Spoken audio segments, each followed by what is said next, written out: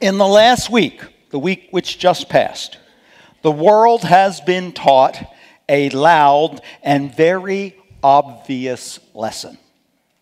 I hope you didn't miss it. It is a loud lesson because it has been taught on the international scene. And it is an obvious lesson because we already knew the truth contained in the lesson. What is the lesson? Simply this. If you continually spend more than you have, you will go bankrupt. The lesson was taught by the nation of Greece, which became the first nation to default on its debt in modern history. The reason that Greece defaulted on its debt is simple. Its government voted to give more to the people, the citizens of the nation, than it could afford to pay. Eventually, the deficit overwhelmed the nation, and now every one of us, and I just don't mean people in Greece, I mean every one of us, every person in the world wide, is caught up in the catastrophe. Now, we Americans need to consider the lesson carefully. You know why? Yeah, we are following the same pattern as did the nation of Greece. Our government continues to vote us benefits for which we cannot pay. Now, you may like them. You may want them. They may make your life sweeter, or at least so you think. But the fact of the matter is that we now spend billions of dollars more than we make year after year after year. We are already slaves to our debt. We are, folks. If you read the writings of Alexander Hamilton, who was the founder of the United States financial system, and heed his warning about taking debt, you understand the principles which we are violating. I know that Hamilton's writings are now 200 years old. To modern people, anything 200 years old seems antiquated and out of step with the modern philosophy of the world. But the fact of the matter is that what Hamilton wrote is true. He said, it's in his books, he wrote it, it's okay for the nation to take debt as long as you can repay it. It's simple, folks. You borrow money hand over foot, you spend it, but you can't pay it back, you will go bankrupt. You know the truth of the lesson as surely as do I. And debt enslaves us. And debt we cannot pay will consume us. Though we were once a free nation, we have been enslaved again, and our master's name is debt.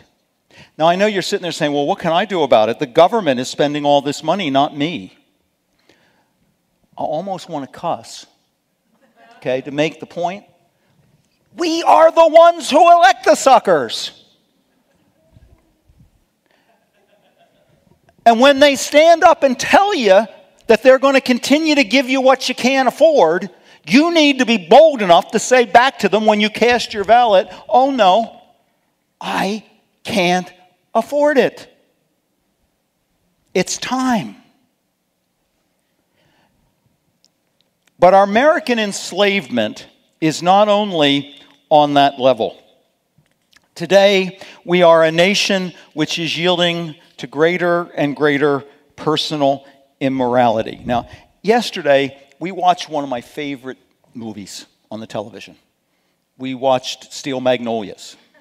I love it when that lady pushes, and says, here, hit Weezer. I love it. It's great. Okay, I love the movie. It's a great movie. But they kept repeating these same two commercials in the movie that were driving me literally crazy all day. Okay, I'm going to go buy it on tape. Maybe we already have it on tape, I don't know, so we can watch it on tape and not have to put up with the commercials. There were commercials advertising 2 movies, and I wish I could remember the name of the movies, but I never got the names down, because they are movies no good Christian person should ever go to see. The first one in the commercial, I know the name of the movie, it's this girl who apparently thinks that sexual immorality is funny. Okay, because the whole movie is making a spoof of her sexual life. And she's having a conversation in the commercial with this guy. And she says to him, well, how many women have you slept with? And he says 3. And she responds, oh, so have I. And that's supposed to be a joke. Okay? It's immoral. It's indecent. Even if she's done it, she oughtn't to be talking to anybody about it. And we don't need to hear it on television. And our kids should not be allowed to see it. I'm sorry, it's corrupting. It is immoral. Now, the second one's almost as bad, because in the second one, they are encouraging young people, because it's one of those teeny movies, you know, that you used to do the beachy things, you know, that really weird stuff with Frankie and Annette, yeah, all that kind of stuff. But in this one, okay, what they are literally saying to young people is go ahead and do it if it feels good, because you can. I grew up in the hippie generation when everybody was supposed to be saying that. And I'm going to tell you what, young people, it didn't work then, and it ain't going to work now. All that's going to happen is sorrow. Your sorrow and your pain. Okay, but there it was, all day long, time after time, and they're encouraging you to go out. They even tell you the date when the movies will be released. It's all in July. You can go out and watch all this stupid personal immorality displayed on the big screen. Now, it was the great French philosopher de Tocqueville who remarked, America is great because America is good. He went on to say, when America ceases to be good, she will cease to be great. I almost believe that the words to the song America that we sang are based on what Tocqueville said. Okay, it struck me today how similar they are. See, he was looking at the hearts of the people of this nation. What he saw there was an overwhelming desire, the overwhelming desire of the American people to do what was morally right, regardless of its personal cost. They were willing to do what was right simply because it was what was right to do, even if it cost dearly. He understood that this guiding moral fiber protected the whole nation and brought on it the blessing of Almighty God. But today our land is racked with increasing moral perversity.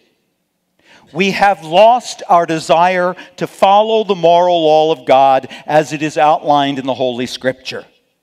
We feel free to change not only the jots and tittles of the Word of God, which is, by the way, specifically forbidden in the Word. We feel free to change, to ignore entire passages of the Bible simply because they no longer please us. We feel that we can redefine marriage. By the way, that happened this week. Okay? We think that we can declare certain lifestyles which are condemned by Scripture to be alternates and okay.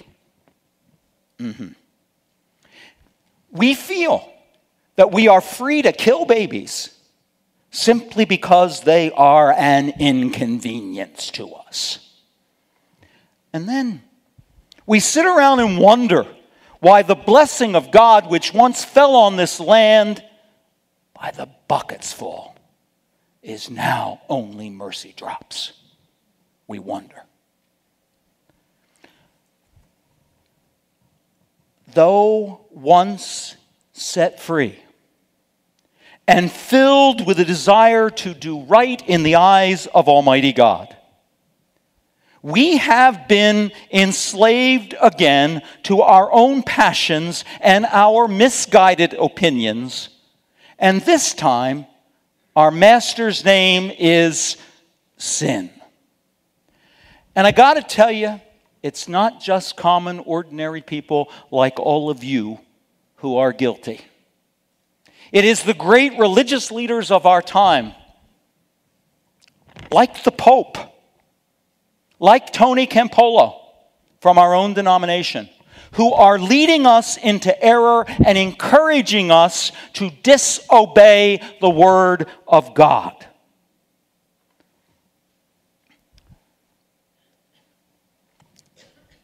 What are the people to do if the great leaders of the faith tell them that it is okay to throw the Scripture away? So it is that the warning of the Apostle Paul rings in our ears today. The single verse of Scripture which Cynthia read to you a moment ago. You have been set free. Do not submit again to the yoke of slavery. Now, when Paul wrote those words, he was speaking to Christians in Galatia who had once been devout Jews. They had been taught that their salvation was based on the perfect keeping of the Old Testament law, both parts of the Old Testament law. There was the moral law. That is the portion of the Old Testament law which is wrapped up in the Ten Commandments and the explanation thereof.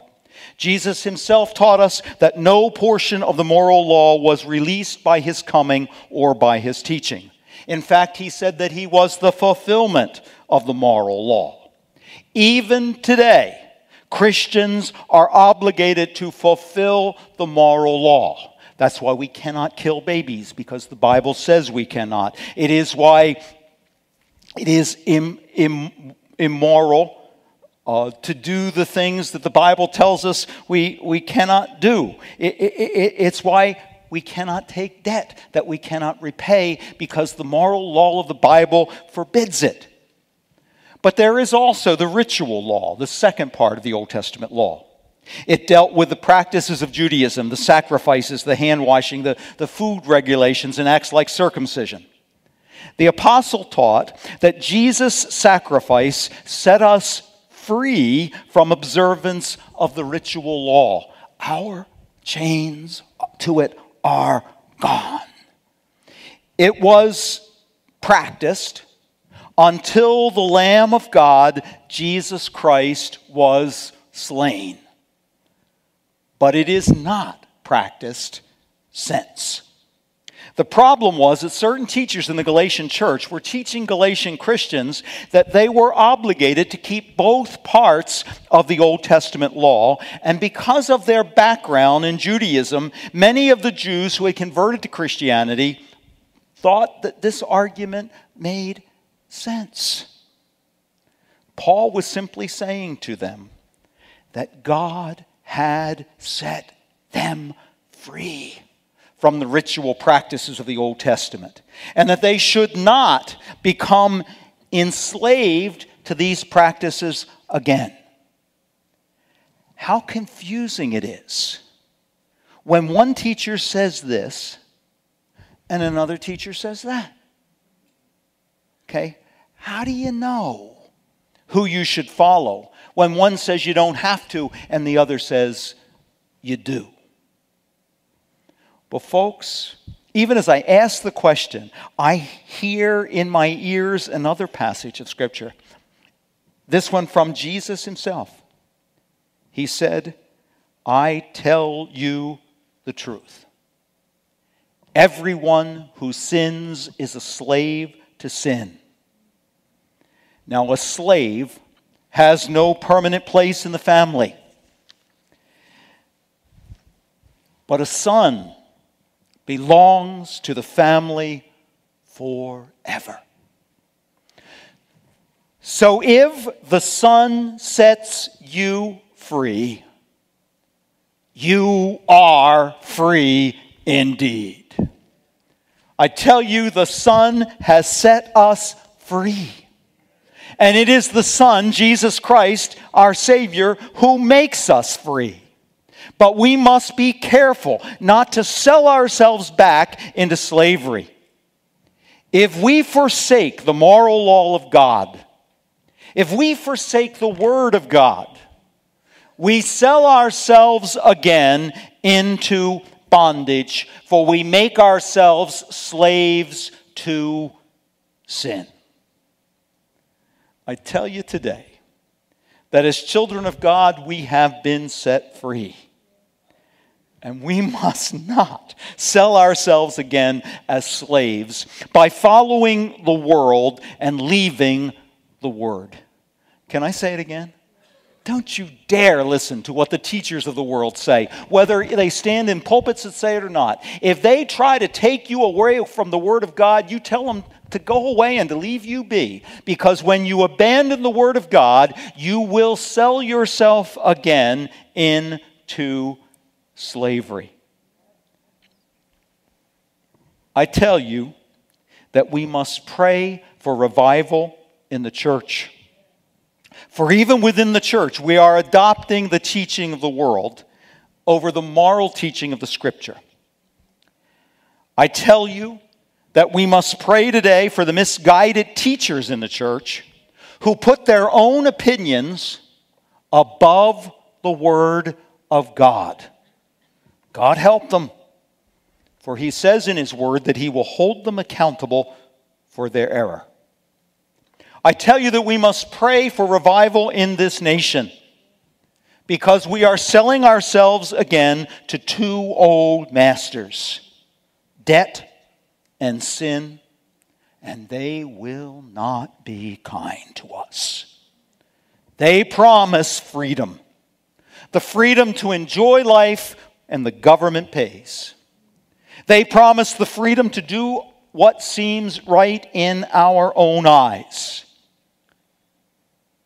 But in the end, they will blind us with the enslaving chains of destruction.